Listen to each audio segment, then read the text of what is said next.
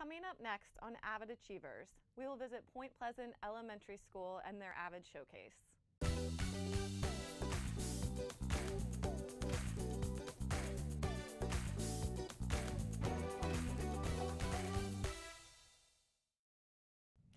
Hello, and welcome to AVID Achievers. I am your host, Alexis Poganowski, AVID Teacher Specialist. Today on AVID Achievers, we will celebrate the AVID movement at Point Pleasant Elementary School and visit their AVID Elementary Showcase. I'm joined by Christopher Gordon, Principal, Becky Yost, and Mary Fucella, AVID Elementary Liaisons. Welcome to the show. AVID on the rise at Point Pleasant. So Point Pleasant became an AVID elementary school in 2016, and that was part of a movement to bring all of Glen Burnie's cluster schools into a AVID vertical model. Can you tell us a little bit about what you remember from the start of AVID then? Sure. Our AVID elementary journey began in the summer of 2016, so it was my first year as principal at Point Pleasant Elementary School. We were able to attend the AVID Summer Institute in Philadelphia. Both myself, Ms. Fucella, Ms. Yost, and our school counselor at the time, Ms. Holcomb, attended the conference. At the conference, we were able to meet as a team and learn the foundation of what AVID really looks like at the elementary level. At that time, we were able to create our site plan and just really look forward to the 2016-17 school year and formulate a plan of action to become an AVID elementary school. So it was a great way to kick off our AVID journey in the summer of 2016. So, and at Summer Institute, I'm sure you learned how AVID's mission is to create college and readiness skills and for all of our students, even our youngest learners now in elementary. And so it's an initiative that is shaped around 4 domains around leadership, systems, culture, and instruction. So your school hosted an AVID showcase for the Eastern Division, and schools from all over Maryland were able to come in and see your school and the AVID strategies taking place there. It was evident throughout the day that the commitment really starts with leadership, especially the principal and their buy-in. This is my 3rd year here. My first year here was the first year that we started implementing AVID. So we've gone on this journey together.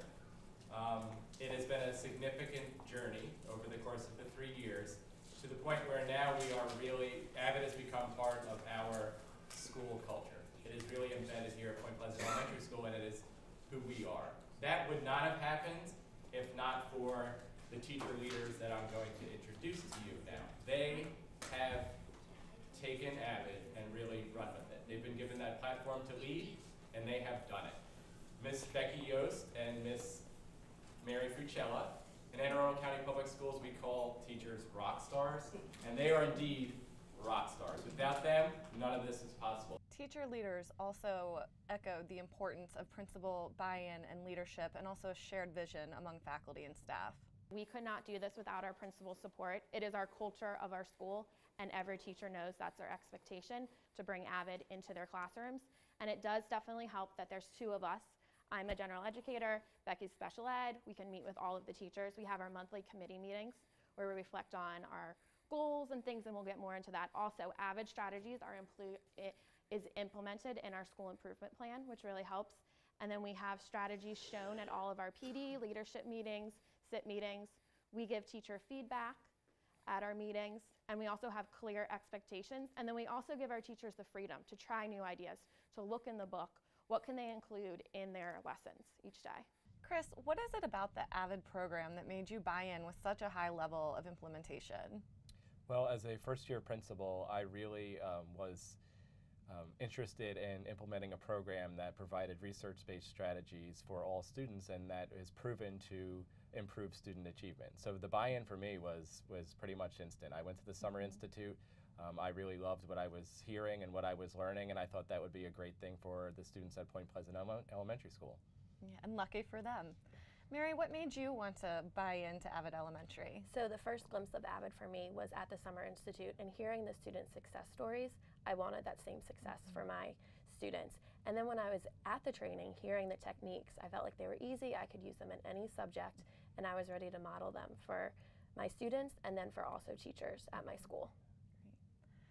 And Becky, same to you, but also especially in special education, where do you see AVID Elementary fitting? With the special ed kids, the organization piece from AVID has been really helpful for them. with the color coding and the binders and the agendas, keeping them on track.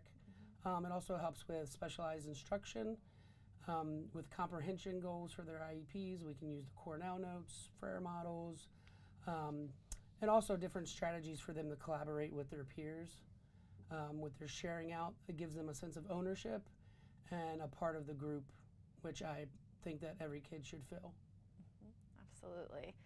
So one of the biggest things I know when it comes to implementing something brand new are the systems that really need to be in place. And if those systems aren't quite there, we're probably not going to have continued growth for a program.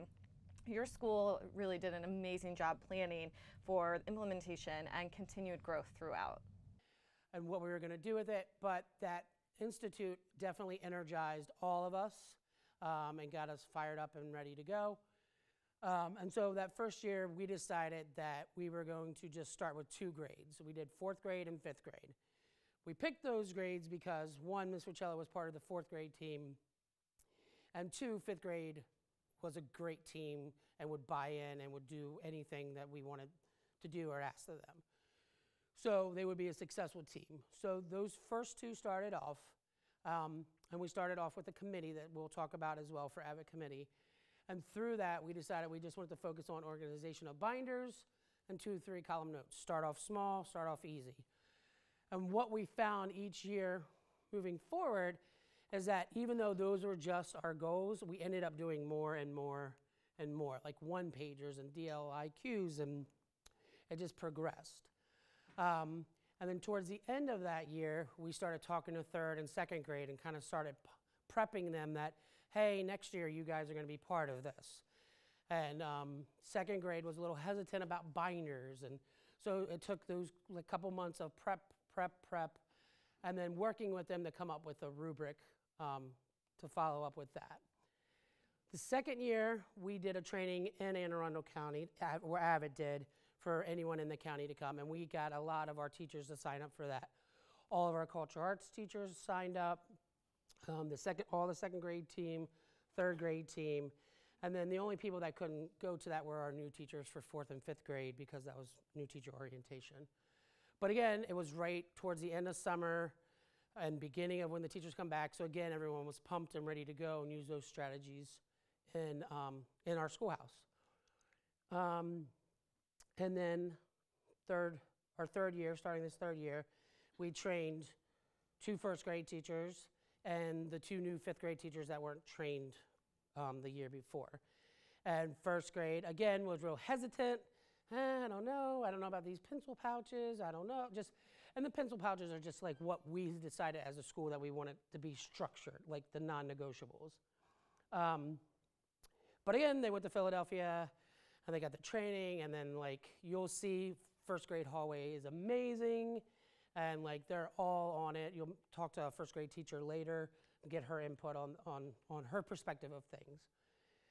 And then we came and we just said, all right, we're doing full school pre-K, autism, cultural arts, and we adjusted rubrics, and we did what we had to do and kind of keep pushing through.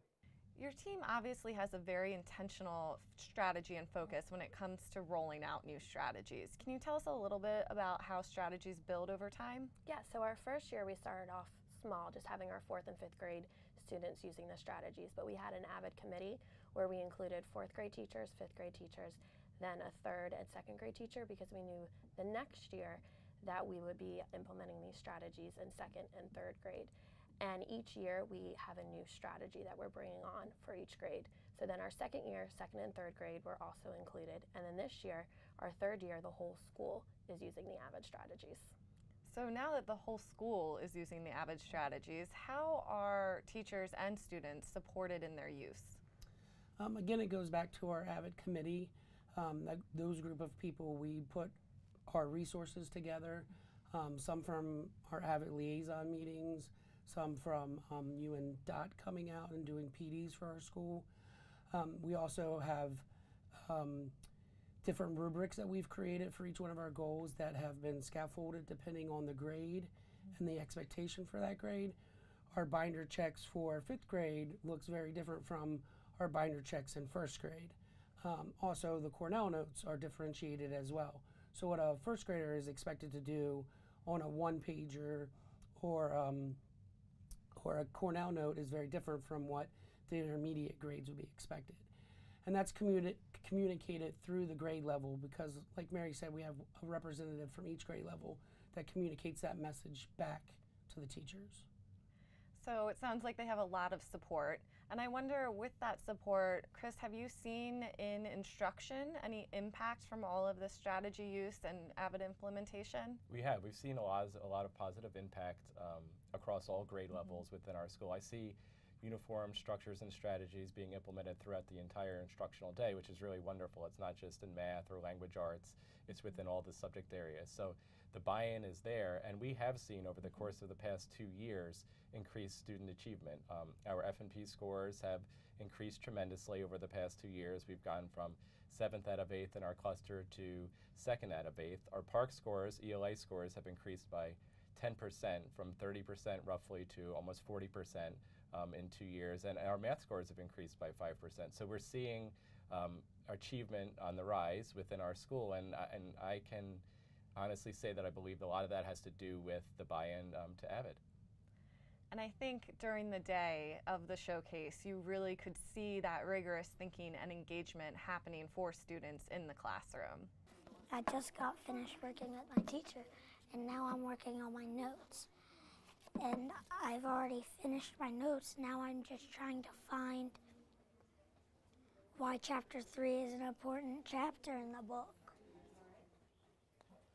And I'm working on that, but I can't figure out. But I just started, so I still have to go back in the book and figure it out. I think AVID across the county is a very strong program, and it definitely showed today with overall student engagement in the classes, classroom management strategies that were in place, and just an overall feel in the building that was warm, inviting, and really structured around rigorous instruction for kids. So how do teachers grow in these instructional strategies, and is there any opportunity for them to help each other grow as well? Yeah, so during collaborative planning, there's an expectation that we should be sharing AVID strategies. We have collaborative planning during reading and math. And teacher leaders should be sharing strategies that can be implemented into the classroom. Also, we have work displayed all over our school where teachers can see what different grade levels are completing, and 4th grade teachers can go look at a 2nd grade's work and understand what their expectations are for them to understand what theirs should also be. And Mr. Gordon also provided us opportunity as a school to break off in our grade levels to go around after school to look at the different work displays, to go into the classrooms to see what AVID displays and which work was up. And then we came back as a grade level to reflect on what we saw, what our next steps could be, how we could do that or use that in our classroom. And that has been very helpful for the teachers to also, that haven't been trained, to also get excited and pumped up and ready to use AVID in their classroom for academic purposes. Absolutely, and I think some of that excitement also comes when we hear it from the mouths of our students. So you guys got to hear from Jayla Richardson during the showcase, and we'll just share a few moments of her thoughts with you as well. Hi, my name is Jayla Richardson, and I'm a 5th grade student at Point Pleasant Elementary School in Glen Burnie, Maryland. This is our 3rd year of having AVID. This is what our school looked like before we had AVID. And this is what our school looks like now. I know it looks like our school has not changed, but it has changed a lot in these past 3 years. Adding AVID to our school has made it better for teachers and students. It has made a better and easier learning place. When I was thinking about how to tell you about AVID, I thought I would ask some of the important people in our school. Students at our school have noticed a positive change since AVID added to our school. Jonathan Russell and Elena Wolf are 5th graders at my school. Elena said, "I think AVID is what keeps me organized. I also think AVID is preparing you for when you get older." Jonathan said, "AVID stands for Amazing, Visionary, Individual, and Daring. Amazing because it helps with learning, and learning is amazing. Visionary because you know what you want it to look like. Individual because you can only organize, and daring because it's a challenge." Alex Z, a 4th grader at my school, says, "AVID makes it easier, and all you have to do is put name a date, a subject, and a color dot depending on the subject. No more lost papers at Point Pleasant Elementary School. Teachers have noticed a positive change too. Miss Puckett, a third grade teacher at my school, said, "AVID helps my students get focused, organized, and motivated. The callbacks help with the focus and motivated. Cornell notes and binders help them to learn organization, an important life skill." Fifth grade teacher Mr. Malt said, "As a new teacher, it helps my class and me stay organized. When I was in high school, I had AVID, and it's so cool. And it's nice to see the AVID strategies used in elementary school. You're probably wondering what our parents have noticed. Miss Taylor, a mom of a second grader, says, "I love that I can check my daughter's agenda book each and every night to know exactly what needs to be done. So that way we can work on the things that she needs help with at home as well." When I asked my mom about how AVID helped me, she said, "AVID has helped Jayla grow as a student. It has given her strategies to secure her honor roll status and reach principal's honor roll too. AVID helps students with skills that help them in their classes. It's also nice to communication between parents and teachers too. AVID is helping me to be my best academic self." Our principal is really proud of what AVID is doing for our school. Mr. Gordon, who is here today, says AVID created uniform structures across grade levels that increase the student achievement. I like to see the organization through the use of binders. I love to see the 2-column notes and AVID strategies used daily with Fiddly. Staff buy in through what they bring back from AVID trainings. Has AVID become a part of our culture at our school? Our school is full of first-generation college students waiting to make their mark on the future. Our graduating 5th graders are heading to middle school this year armed with organization and note-taking muscles. They are marking the text like professionals. Many of our students will continue AVID at the middle school as elective students, but all of our students will enter middle school better prepared and armed with skills for success. Point Pleasant Elementary School students will be the last first-generation college students in their families. When people ask about AVID, this is AVID. AVID Elementary changes a school and its students. AVID is a better prepared students to reach their goals. Look at me in my last year of elementary school. This is AVID. When visiting Point Pleasant, it's really easy to see that students are already thinking about college. Do you think it's a stretch for such young students to already have their thoughts there? It's never too early for students to think about college. Daily, we have students make long and short-term goals, and college should definitely be one of their long-term goals that they're thinking about. I think as when we were kids, we were always told you could do and be anything that you wanted to be, and we were told that from early age. So we need to tell our students as well, every single student that's in that building, that they can do and be anything that they want to be if they work hard enough. They can achieve that. And so the constant reminders of college throughout our school, like our reading groups are college, we have a college row, we have a college dorm room that the kids can earn for incentives, just to always kind of let them know that that possibility is a reality that they can have. So about the dorm room, Chris, can you tell us a little bit more about your idea to have a dorm room within your school? Sure. We, at Point Pleasant Elementary School, we love celebrating student success. So as an AVID school, we thought what better way to do that than to create a dorm room. So we have a room that we call a dorm room that is decorated similar to what a college dorm room would be decorated. We have pennants up, we have college everywhere. Kids are able to earn trips to the dorm room. For example, if they increase an F&P reading level, they can go to the dorm room. If they're the high dojo point winner of the week, they can access the dorm room. Miss Lively and I, our assistant principal, have a class of the week. So what we do is throughout the week, we go throughout classrooms, we look for AVID infusion, we look for students that are working really hard and dedicated to their work, and then we nominate that entire class for a trip to the dorm room. So it's actually become quite a big hit at our school, and the students really love it, so we're going to keep it going. I love it, and I was lucky enough to get to see it myself, and it's a really special place and so unique for our kids.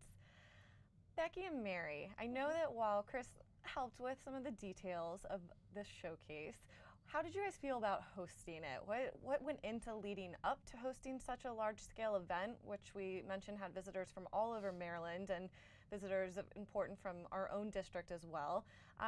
So how did it feel leading up to, during, and after? I think leading up we were very excited. We were also very nervous.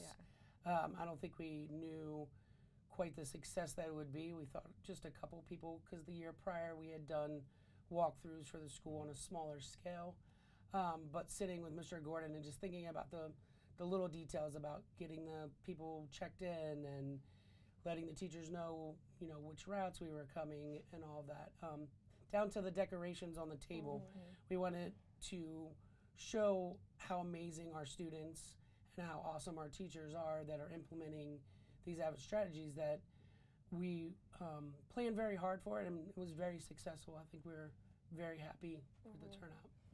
And we were excited that our students and our teachers alike could show off their great strategies that they've been using throughout the school year. Absolutely. Well, I can tell you too that the guests were incredibly impressed as well. Well, hello everyone. We are here today at Point Pleasant Elementary School in Anne Arundel County, Maryland. And we had a wonderful showcase today with over 25 participants from all over the state of Maryland to come and see the wonderful things that are happening here at Point Pleasant Elementary School and AVID implementation. Today we got to hear an overview of the school, their journey with AVID, their history with how it began 3 years ago. We heard from a wonderful student, Jayla, this morning, who gave us her perspective on how AVID has impacted her school, her community, and her as a student. And we also learned more about the strategies that go into implementing AVID with fidelity across grade levels, all the way from pre-kindergarten to 5th grade. And so we just came back from our classroom visits. As you can see a little bit behind me, there are people debriefing, excited about what they've learned. They're ready to go back to their home schools and districts and talk about the things that they've seen today. And it's all thanks to the wonderful team at Point Pleasant Elementary School under the guidance of Principal Gordon. I was really excited to participate in today's AVID showcase at Point Pleasant Elementary School. I'm the principal at Marley Middle School, which Point Pleasant feeds into, and today was super helpful because now we see what strategies and activities our elementary school students are being prepared for that they can come and use at middle school when they join us. Well, so much exciting stuff has happened already, but can you tell me about your next steps for AVID at Point Pleasant?